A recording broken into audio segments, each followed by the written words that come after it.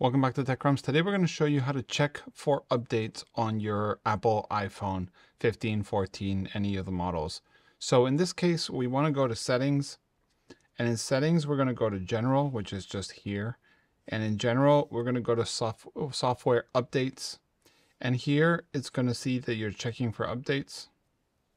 And on its own, it's going to tell us if we are or not in the current latest version of the firmware that there is for the phone. So here we see that we're we are iOS 17.4.1, and it says iOS is up to date. So this is up to date. If it wasn't up to date, you would have a version here and you could update it from there. You can also change the automatic updates and so on from up there. But that's how you check if your software is up to date on your phone. Thanks for watching. If you have any questions, let us know in the comments below.